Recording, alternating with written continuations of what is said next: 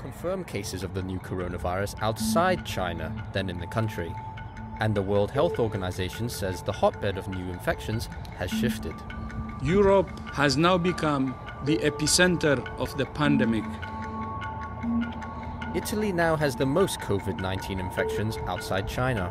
The country is now under lockdown in an effort to contain the spread of the virus. But infection rates continue to soar. Thousands of new cases have been recorded over the past several days. It's not a wave, it's a tsunami, said one doctor at an intensive care unit in northern Italy, after infections nationwide jumped by nearly 3,600 on March 15th.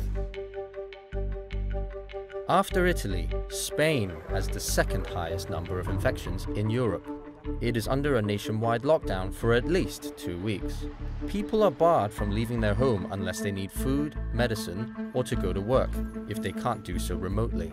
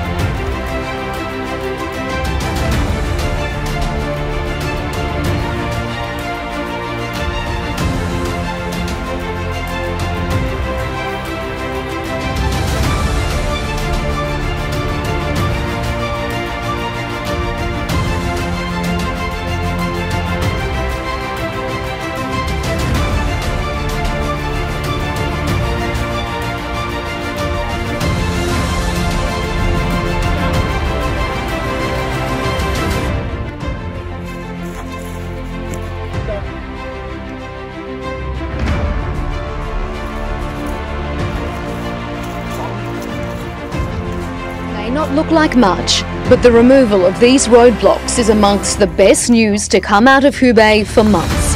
It's a sign life is slowly inching towards normal in the Chinese province where the coronavirus outbreak was first reported.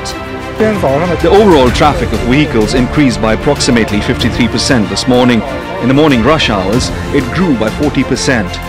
12 people arriving in China from overseas tested positive on Monday, while only 4 people contracted the virus within China. It's the third day in a row that imported cases have outnumbered domestic ones.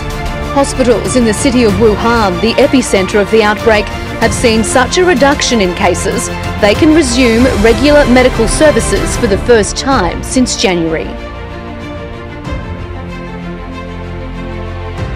Remember this, nothing worth doing ever came easy.